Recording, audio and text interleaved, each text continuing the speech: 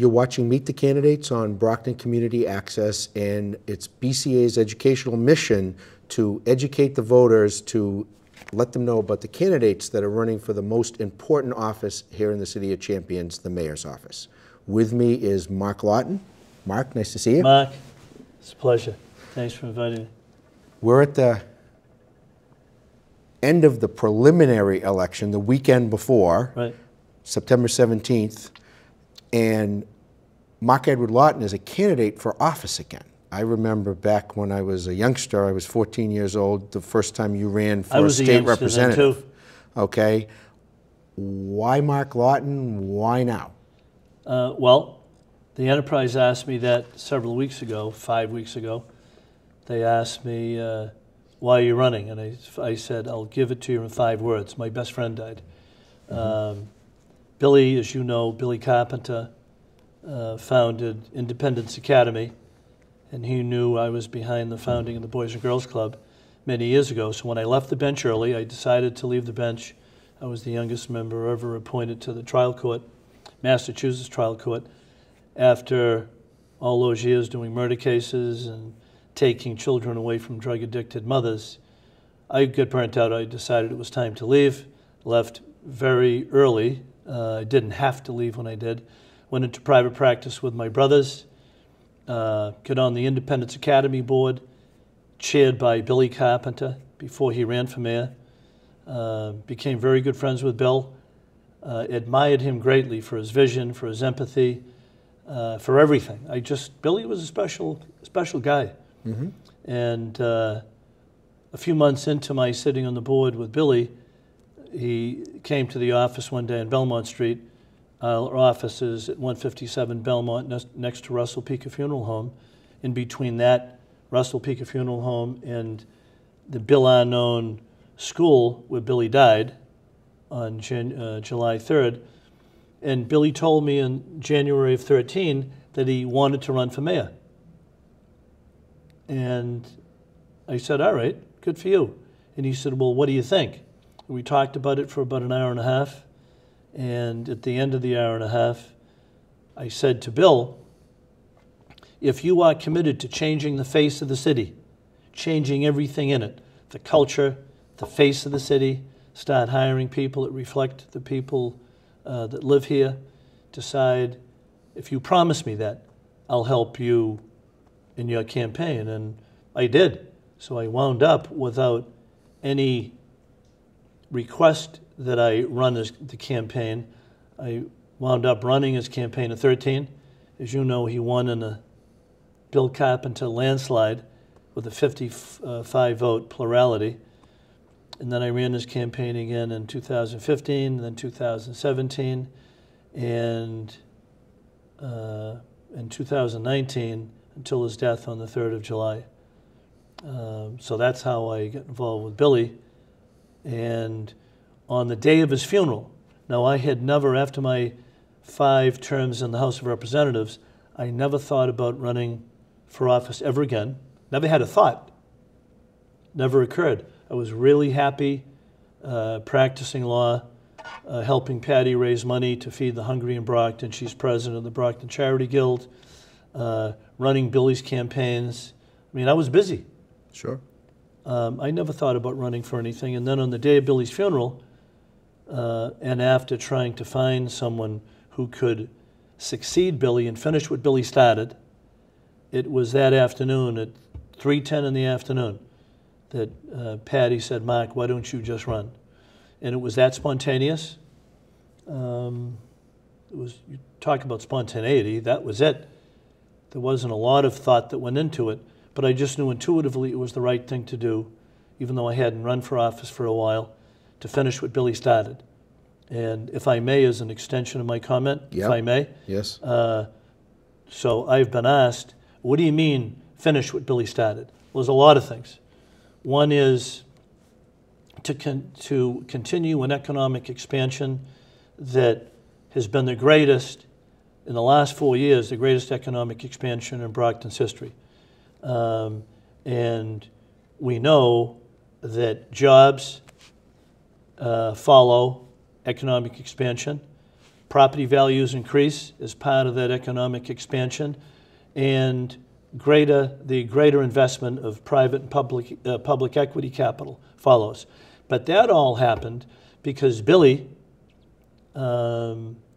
decided, with Bobby Hayden, his first police chief, and myself and others, that none of that would be possible unless you first assault crime and defeat crime as best you can. Now, you're going to have crime, by the way, in Sudbury, Mass., Concord, Mass., Duxbury, Mass., because crime is everywhere, right? But Brockton, there was this perception, and by the way, it was based on strong statistical and empirical data, that we had our lion's share of crime, violent crime, nonviolent crime. And so statistically it was there. There was also, that was the predicate, if you will, for the perception that the public had that, you know what, Brockton has too much crime. So with Bob Hayden and the mayor put together this magical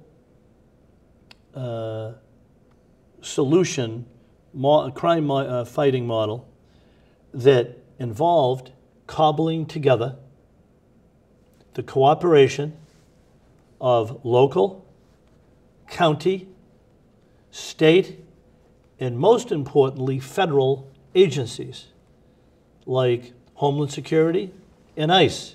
Now you say to yourself, well, that doesn't sound like a very magical formula, so why hadn't anybody else do it?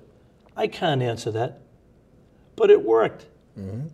And since the time Billy was sworn in January of 2014, violent crime has come down almost 13%. Gun-related incidents of violence have come down a remarkable 34%. So if you look at the statistics, the FBI statistics, rather than crime, violent, nonviolent, going up every year, mm-hmm. for what, 18 to 19 years? It's come down 4 straight years. It's pretty good. Well, I remember pretty good. During the campaign listening to Bill Carpenter at the Italian Kitchen with the Campello Business Association talking about exactly what you're talking about. Yep. And you were on the other end of the criminal activity with the juveniles. Yeah, okay? I sat in Boston and in Brockton. Mm-hmm. I did adult cases and I did juvenile cases. I did more murder cases than anybody in the system in the years that I was running a jury session in Boston. But again, I sat in Brockton and here. But if I may, just give me permission just to finish my thought. Yep. Crime started coming down. And when it did, it was quite obvious that it was done as a result of this magical crime-fighting formula that really nobody had ever used before. We just didn't talk about it, we did it. And it was all put together by Bob Hayden. And that's why, in my experience as a judge, as a private attorney, as a citizen, as a campaign manager for Billy, it's why I have become known for stopping Sanctuary City. Because I know, if you look at the Institute of Immigration Studies, and if you look at FBI statistics, and just regular data that the public has access to, sanctuary cities have a higher rate of crime, and that is violent crime as well as property crime, has a higher rate of crime than non-sanctuary cities using the same size, population, and demographic makeup. It's a fact. Today is Friday. That's a fact. So I have always been against the adoption of a sanctuary city piece of legislation, which, and I know I'm begging you for time here, if I may. Can I ask you a question? Go ahead. As part of that time? Absolutely. Do you think your record, talking about sanctuary cities, and what you're saying has been distorted by your opponents? I have no idea. That's for you to decide. Okay. All I want to do is this, Mark. I'm at an age now, and I'm in a period in my life, my political life, my social life, my personal chronological life, I don't know how else to put it, where I only worry about one thing, and I worry about making things better, and I did with Billy, And whether it's in my own life, whether it's working with the Boys and Girls Club, getting that started, raising money to feed the poor. You know what, Mark? I'm at a period now where I just want to let people know how I feel. If people don't want to vote for me because they want a sanctuary city, if they don't want to vote for me, that's fine. That's fine.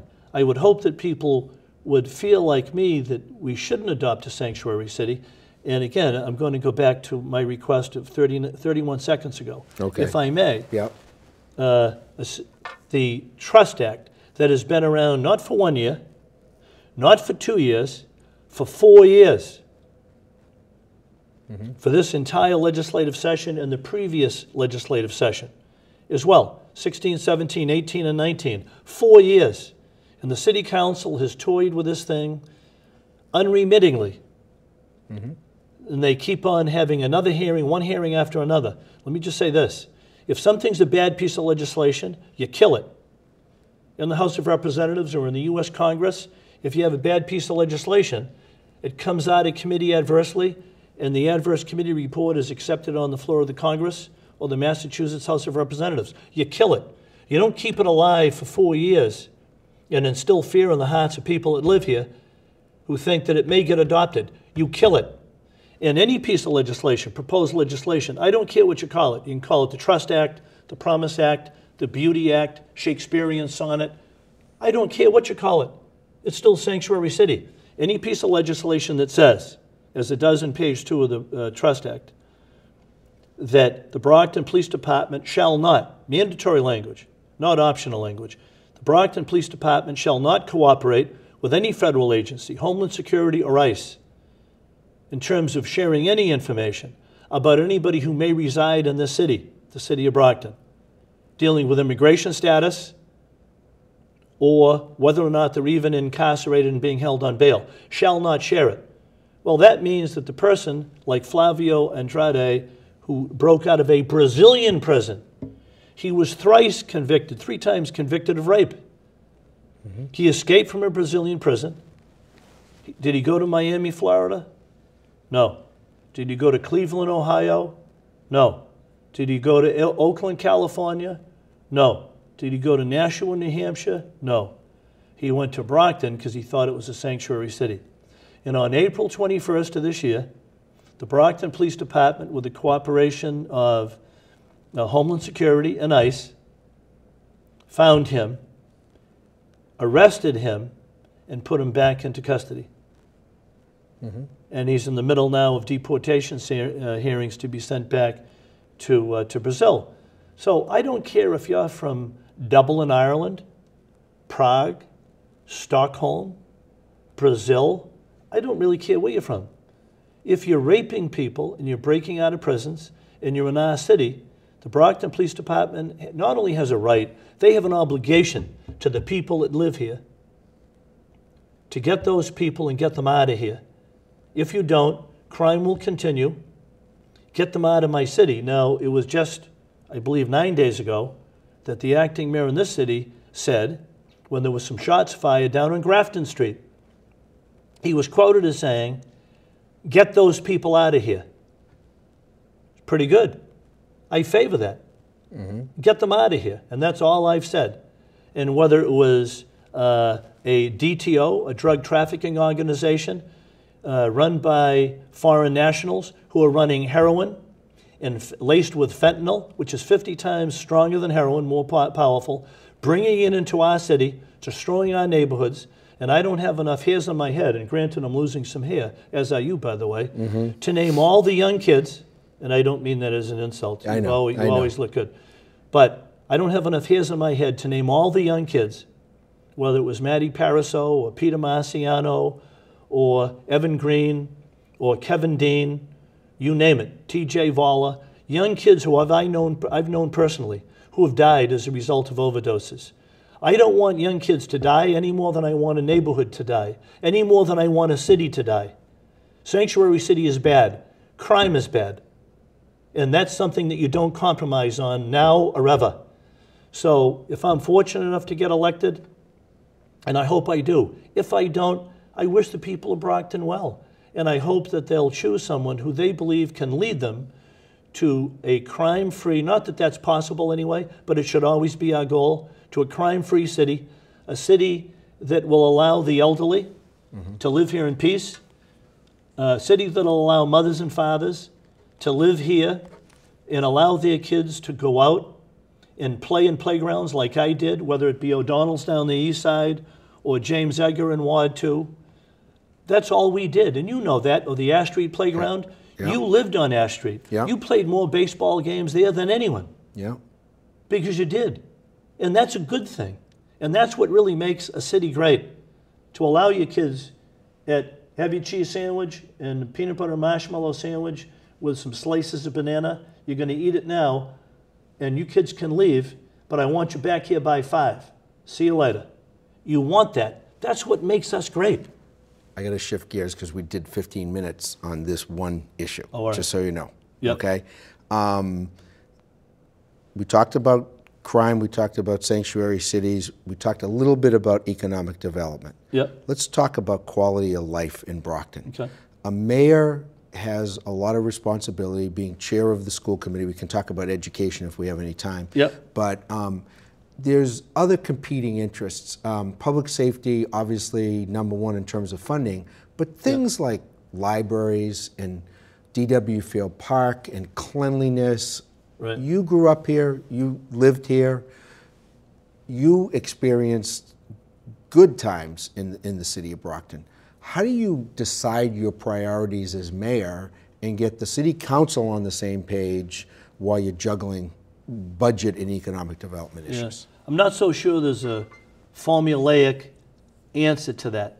In other words, there's no formula to answer your question, right?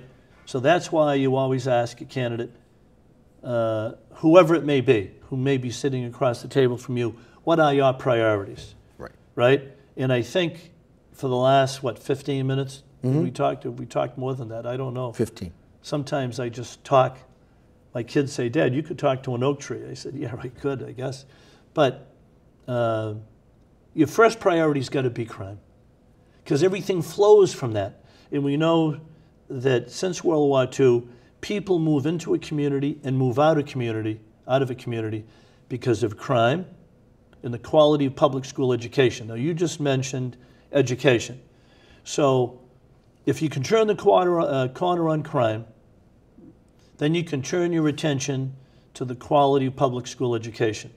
Now, I don't think you remember, because you're a couple of years behind me, but growing up on the east side, we had a little red schoolhouse. And it was, when you talk about a little red schoolhouse, it was a little red schoolhouse. There were 4 rooms in it. And it was called the Sylvester School. I believe it was built in 1872 or 3. It was torn down in 1967. That's where I went to school when we lived on Carey Street on the east side. And it was different then, obviously. But if you grow up in a gateway city like Brockton, even though when you're growing up you don't realize it's a gateway city, but that, for your listeners, a gateway city is one of the 7 industrial hubs in the 19th and 20th centuries, right? But public school education is the other reason, other than crime, why people move in and move out of a community. The good news is that even though we've been shot into money by the Commonwealth under Chapter 70, Brockton has always maintained an awesome reputation for its public schools. It's always maintained that.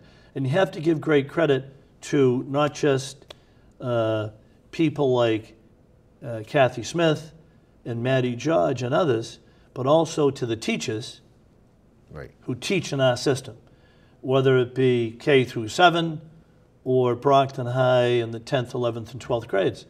They're the ones that make a great system. And as importantly, the families from which these kids come, right? The good news is that as we speak, the House and Senate are considering what's called the Promise Act. And Senator Chang Diaz from Jamaica Plain, as well as Governor Baker, they have competing proposals to correct the intentional underfunding of the Educational Investment Act that is now 26 years old, 28 years old, and start to give to the gateway cities amounts of money so that we can approach what they're spending in the Concords and elsewhere. Now, we don't have the strong tax base, because you can't keep on saying to our narrow tax base, middle-class taxpayers who are retired and can just barely buy enough food to get to the end of the week, you're going to be paying an additional $900 a year in property taxes. You can't keep on doing that. Right. It's not fair, it's not right, it's not equitable. So the Promise Act promises to the city of Brockton between $24 and $70 million additional a year in funding to correct a almost 30-year inequity so we can start paying per student what they spend on a student elsewhere. And it's going to turn the quality of our public education around, and it's going to do it dramatically. This year alone, I know you want to get off this subject maybe, but this year alone, the House and Senate put on the governor's desk, and the governor signed it into law, $296 million additional dollars just for gateway cities. So we get a pretty good chunk of that. What they haven't done yet, and hopefully they'll do it sometime this fall, and the House and Senate, the Joint Committee on Education, they're working on a formula through which, it's like a sieve, through which those new monies, almost $300, will flow, and how they get dispersed to Brockton, Fall River, New Bedford, Holyoke, Boston, and the other gateway, Lawrence and Lowell, the gateway cities. So they're working on that formula now. Brockton will make out splendidly, and hopefully between now and 2026, we'll continue to make out splendidly.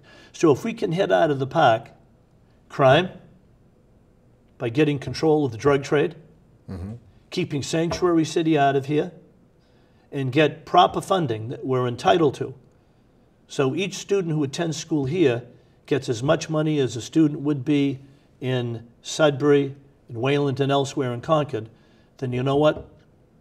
We've turned it around. Then you can turn your attention to other priorities. And you just mentioned cleaning up the city, quality of life. And if I have 2 minutes just to address this, and I know we only have so much, I'm trying to squeeze 20 pounds into a 10-pound bag. But you know, going around the city, it's getting better. You go into a neighborhood and down the street and you see rubbish, you see bathtubs, you see old milk bottles that are crushed, you see Dairy Queen cups and stuff that's thrown out of cars. Granted, we haven't kept up, although we're doing a better job, cleaning up litter. But there's an old theory from 1982 by George, I believe his name is Kerring, K-E-R-R-I-N-G, you can Google it, going back to 1982, a criminologist from Boston who came up with a theory, and it's proven to be true. It's called the broken windows theory. Right. The broken windows theory.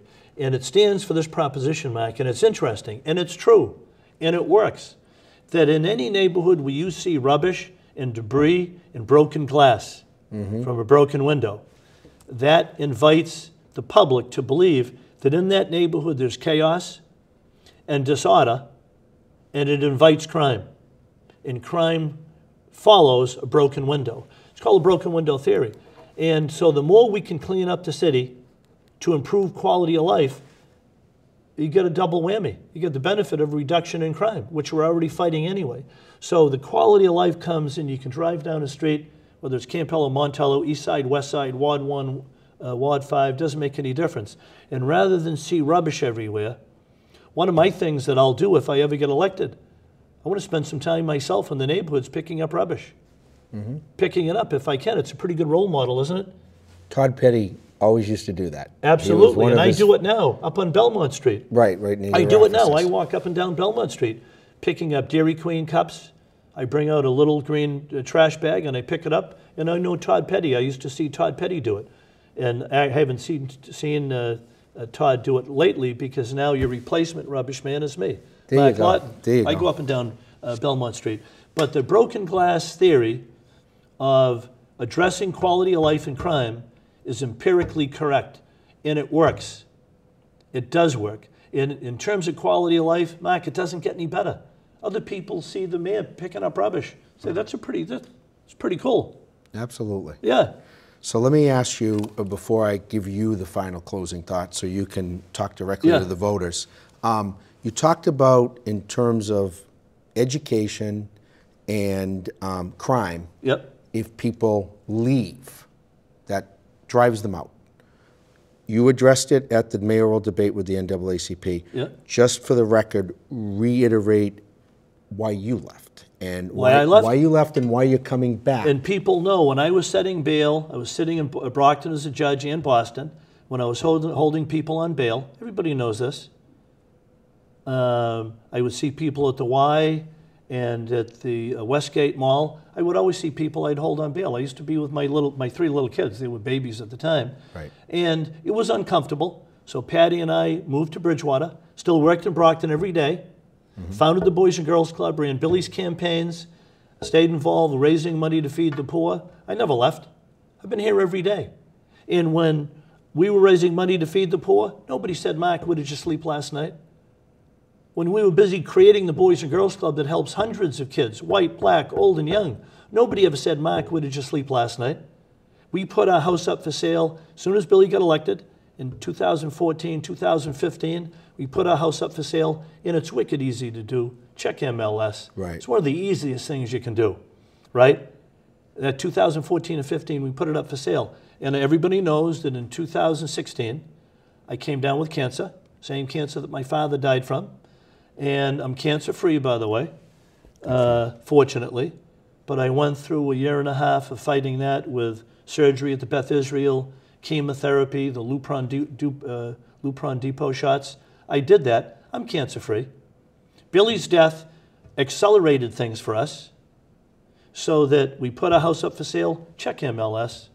And you know what? You can get way more for the money for the market here. Yeah, and I've been in Brockton every day. Every day, not 6 days a week. I've been in Brockton at the law office. I do free legal work for the most part, much to the chagrin of my family. And most of it's immigration work. I help people stay in this country, people who have TPS status and people who have a misdemeanor and they're being deported because it's looked at as a crime involving moral turpitude. I do basically free legal work. Nobody's ever asked me where you slept last night when I'm trying to feed the poor or doing free legal work. Wrap that into your closing statement, because I got a minute and it's yours. Good. So talk to the voters directly. Right now? Yes. Ladies and gentlemen, my name is Mark Lawton, born and bred in Brockton, born at 10 Turner Street, 3rd floor, grew up on the east side. Long-term Brocktonian, served Brockton in the House of Representatives for 10 years, served in the Massachusetts trial court for over 20. The oldest of 5 sons of Jim and Jean Lawton, married Patty O'Leary from the west side. My east side friends used to give me a hard time because I dated and married a west side girl. And we have 3 children. They went to school here. They played Little League here. I am against Sanctuary City. I stand for the proposition that we shall assault crime and we shall defeat crime, encouraging the private investment that not only is necessary for economic growth, but it is necessary also for the sustainable revenue that we need to fund all public services, whether it's police, fire, or public education. So my name is Mark Lawton. I would ask that you consider me on Tuesday, September 17th, which is the municipal primary, and again, I'm running for mayor. I appreciate the great honor extended to me to go before you on Tuesday the 17th. Thank you very much. Thanks, Mark. Don't mean to cut you off, but we're out of time. Yep. Make sure on Tuesday the 17th that you go out and exercise your right to vote that people fought and died for, and show us how the City of Champions will turn out. Thanks for joining us.